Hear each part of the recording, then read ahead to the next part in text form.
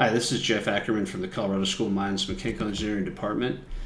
Since we all have to move our classes online, I found a pretty good workflow on how to record a lecture or meeting via Zoom, and then without any editing, going ahead and sharing that video with your students by sharing a link through a online storage software like Dropbox, Onedrive, or Google Drive, or even YouTube if you prefer. So I'll show you a couple different options. One, I'm going to go and log into Zoom. Sign in. I'm already signed in, so I'm just going to go to host a meeting up here, go to video on. It's going to start a Zoom session. All right, join with computer audio. The default is to start Zoom while recording, but you may not be set up to record your lecture immediately, and you may need a second. And that's all you have to do is stop recording down here under More, stop recording. All right. Now, when you're ready to start recording, a couple options. You can use the webcam, enter full screen, and then I've got this webcam right here. This is a 1080p Logitech webcam, which is pretty nice, but the quality, the lighting aren't that great right now on this particular computer in this room, but it is definitely an option if you want to do webcam and record from there. What I'm going to show you is how to share your screen so you can do a mix of webcam, audio, and screen share. So you click on share screen right there. We're just going to click on sharing our overall desktop screen, and then down here click share. All right, so I'm sharing my screen. I can see my webcam up there that I can move around. This green border around the outside means I'm sharing my screen, but I'm not recording. So I'm going to get set up, and then I'm going to start recording. So you can move this around, resize it, whatever works for your particular lecture setup.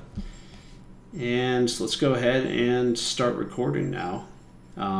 So up here under More, all you do is mouse up there, go to More, and I can either record on this computer locally and then share it with a cloud storage system, or I can record to the cloud. Recording to the cloud is kind of cool because it'll create a link automatically you can share with your students. The downside, taking a look over here, is that there isn't a lot of storage space built into Zoom, even for a pro account, only 1 GB per user, which isn't going to be a lot of video. It might be okay for a little bit of video, but if you need to record a lot of lectures, that you could run into that limit pretty quickly. So what I'm going to do is show you how to record on this computer and then share that file however you prefer with your students. So let's start. There we go, I'm recording. I can tell right here that I'm recording, and I'm ready to navigate to different websites. I can do some coding in Arduino and MATLAB. I can do some CAD, whatever you need to do. A lot of you will be using PowerPoint. So I pulled up a lecture from a while back. I used a machine design, and this was on failures due to static loading. Let's see, and then I go down to an example, and I had this set up on a tablet where I could just go ahead and write my notes right away. And there's a pretty effective way to deliver the content. But whatever works for you guys, however you want to deliver your lectures. Once you're done, you go up here. We're going to stop recording, or the hotkey is Alt-R. All right, and then I'm going to stop sharing my screen and end the meeting. What that's going to do, once I end the meeting, is transcribe the video. And then I can use that video stored locally and upload it to a cloud storage system like Dropbox, OneDrive, or Google Drive. So it should pop up with a window. It just appeared down there. And I'm going to specify where I want that video stored. So I'm going to go over here. I made a folder on my desktop called Test Recording. Save it right there. It pops up. And I see I've got a couple different files here. The only ones I care about are these ones at the bottom, zoom_0, zoom_1. Zoom_0 is the default recording video. That's when I stopped it after 14 seconds to get set up so that I could then record using Zoom 1, which is the longer file. So this is my lecture file. Let's take a look. There we go. I'm recording. I can tell right here that I'm recording, and I'm ready to navigate to different websites. I can do. All right, I'm going to go ahead and mute that. Just move through the video. The quality looks pretty good. I'm just going to assume you're going to do one take without editing because that's ideal. So we're just going to show you the basic framework here if you want to do it that way. All right, so that looks good. So what I'm going to do now is upload this video onto a couple of cloud storage systems. So I'm going to show you Dropbox, OneDrive, and Google Drive. All right, so for Dropbox, I'm just gonna load the folder over. Just drag and drop works. It's now uploading down here. And once it's uploaded, I can go ahead and refresh the page. Looks like it's almost there. And there it appears. All right, so we click on share right there. And then down here, I click create link. Once Dropbox creates the link, you can click copy link. And now the link is copied, ready to share with your students. They can directly watch the video. I'm going to show you what it would look like with if your students open that link. So I'm going to create a new window where I am not logged in. Copy paste that link. And this is how it would look to anybody. Note how I'm not logged in right there. And so anyone that has this link will be able to view this. There we go. I'm recording. I can tell right here that I'm recording. And I'm ready to navigate. All right, so that's how you do it in Dropbox. And students can also download the video as well. But again, you don't need any sign-in. This will just work right out of the gate if you send them that link. All right, now that we've tried that, let's show you OneDrive just in case you have a slightly different cloud backup setup. Drag that. We're uploading. And should be ready here in a second. And there we go. I can click on share link right there. And I can click on copy link down here, just like I did for Dropbox. And there it is. Now let's go try the same thing. I'm going to go to my window where I was not logged in. See what it will look like if you send this to your students, even if they're not logged in. All right, here we go. I'm recording. I can tell right here.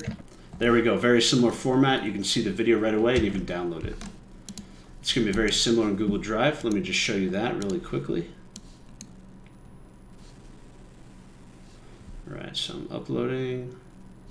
And there's my video right there. In Google Drive, all you have to do is right-click, get shareable link, or you can click that button right up there. All right, link sharing turned on. Just make sure. There we go. Got it. And copy that link over. Let's see what it will look like. All right, so Google Drive is currently processing the video, but you can still go ahead and download it. When it's fully processed, you'll be able to view it from the browser. Websites. I can do some coding in Arduino and MATLAB. All right, so that's working well too. All right, so that's how you use any of these cloud backup systems, Dropbox, OneDrive, or Google Drive, to readily share a video with your students by just sharing them the link. You can also store a lot on here. Most of these services have anywhere from 5 gigabytes up to a terabyte of storage space, so you can record a lot of video. Let me also show you how to do YouTube really quickly. It's not too hard. As long as you have a YouTube account, all you do is click on your icon at the top right. Then you go down to YouTube Studio. All right, and then at the top right, there's this create button. We're going to click upload video, and I'm also going to drag the video in right there. It's uploading.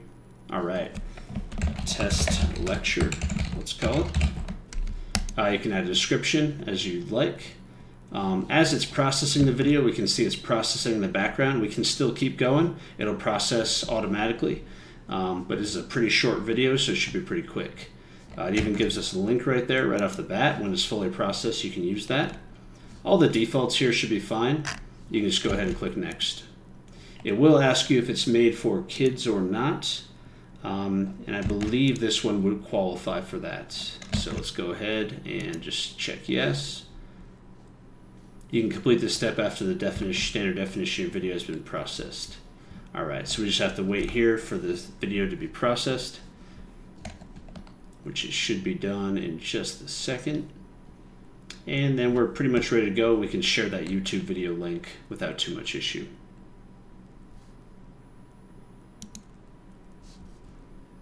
All right, so just showing you the rest of this. If you make your video public, that means anyone on YouTube can see it and can search for it. If you make your video unlisted, that means only people with a link can view it. So that's a great way to share with your students if you don't want it to remain public for everyone. So that's up to you. I wouldn't recommend using private, because private, you have to give permission on an individual basis. So that's not a great way to share the video. I'd recommend unlisted if you just want to share the link, or just keep it public if you want people to be able to, everyone to be able to see it. And the defaults otherwise are good. Save it. Oh, I need to click one of these. Let's do unlisted just for testing purposes. There we go. That means anyone with a link can view this. And there we go. There's our video. We've got our video link. I can click copy. Let's take a look at what that looks like. Again, not logged in here. If you just watch this YouTube link, I'm recording. I can tell right. And we've got our YouTube video set up here. Now the quality is a little bit low. YouTube generally improves the quality as it finishes the whole processing of the video. So it may take a little while to improve the quality, but that's how you do it on YouTube. All right. So there we go. I showed you how to record a video or meeting via Zoom. You can share it readily on Dropbox, OneDrive, or Google Drive by just sharing that link with your students. You can also upload it to YouTube without too much issue. So I hope that video was helpful to give you a basic framework for how to record your screen on Zoom and share it with your students. And good luck as you transition online, because we're all doing it on a pretty short time frame, but it's really not too bad. So hope that was helpful, and good luck. I'll see you around. Let me know if you have any questions.